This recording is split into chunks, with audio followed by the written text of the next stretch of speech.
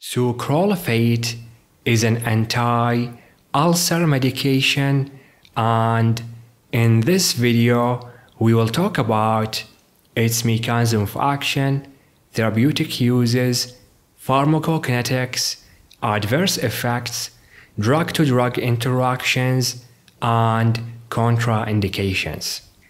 Now, sucralfate is composed of an aluminum with the sucrose octasulfate. Its chemical structure the same as you can see in this picture here. Now, the sucralfate is used as an anti-ulcer medication, so it is used for treatment of peptic ulcer disease, and we already know that ulcers are caused by the acid, so they are caused either by oversecretion of the acid or decrease in the mucus protecting the stomach from the acid. And we already have medications that buffer the acid, like the antacids, and we have medications that have anti-secretory effect, like the H2 blockers and the proton pump inhibitors. And interestingly enough, the sucralfate doesn't work like any of the mentioned medications. It has a totally different mechanism of action. So it works by forming a protective coat against the acid. So this coat would protect the gastric and duodenal mucosa from pepsin, hydrochloric acid, and bile salts. And this is explained on this picture here.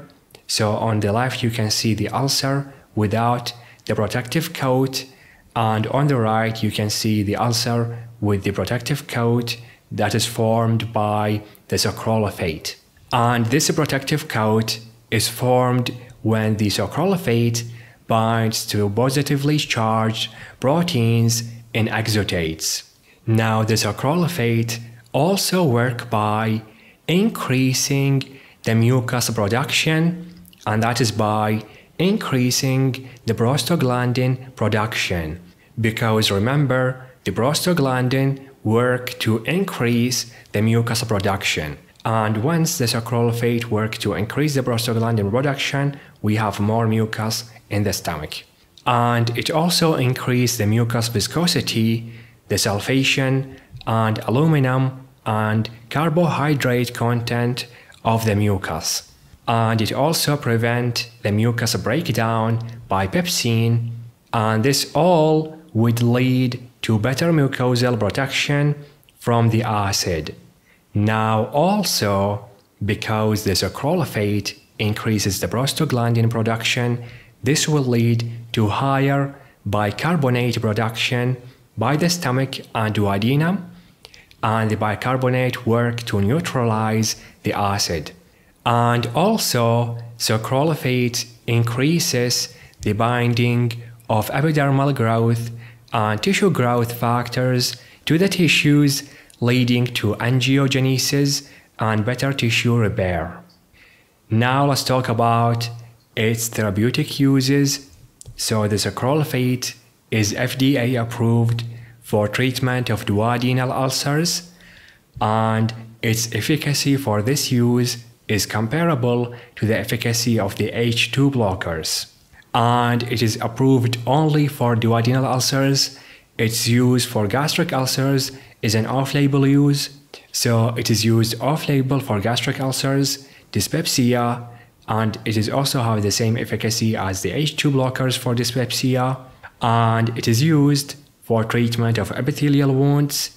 And for this use, it is used as a topical formula in treatment of ulcers, including oral ulcers in Behçet disease, and for treatment of inflammatory dermatitis and in mucositis, including chemotherapy-induced mucositis, and in treatment of burn wounds. Now, off-label uses also include radiation proctitis by using a rectal formula of the sucralfate, and it is used for prevention of ulceration and divergent colitis by using the same formula, the rectal formula for this use.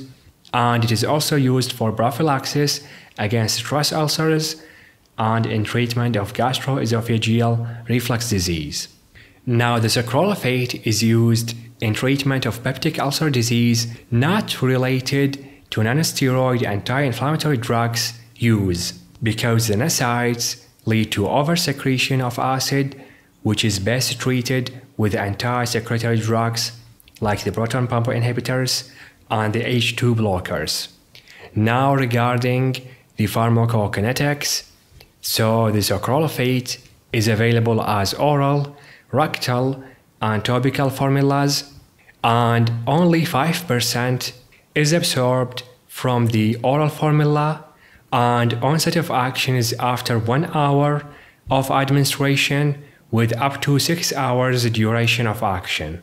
And the sucralfate is broken down into aluminum and sucrose octasulfate in the gastrointestinal tract, and it is not metabolized by the kidney or the liver, and the amount absorbed is directly excreted through the kidney.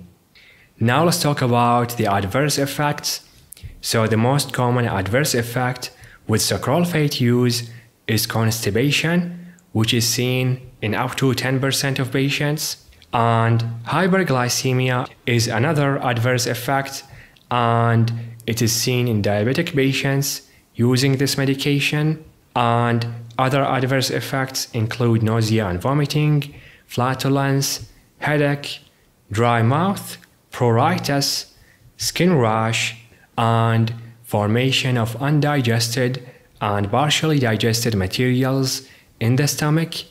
That is because the sucralfate affects the pepsin action and also aluminum toxicity and hypophosphatemia, because it inhibits the phosphate absorption. Now, if this medication is administered intravenously by mistake, it may lead to fatal complications such as pulmonary emboli and cerebral edema.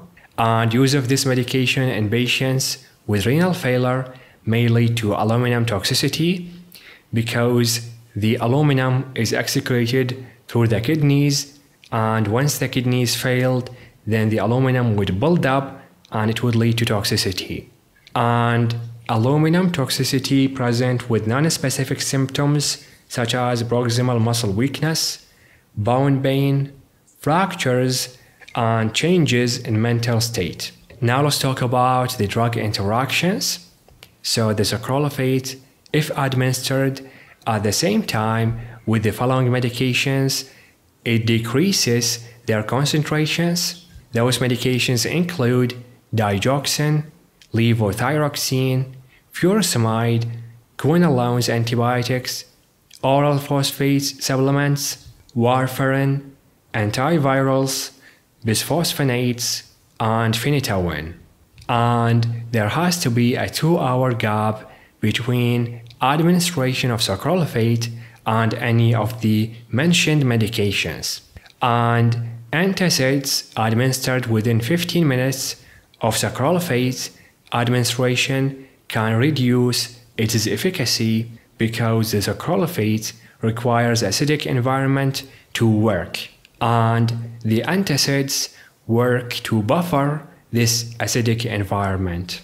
Now also, multivitamins can increase the serum concentration of the sucralfate. Finally, let's talk about the contraindications. So the absolute contraindications is the documented hypersensitivity reactions, and the relative contraindications is uncontrolled diabetes and impaired swallowing and end-stage chronic kidney disease. And with that, we reach the end of this video. Thank you guys for watching. Please give us a like, comment your ideas and questions, and subscribe.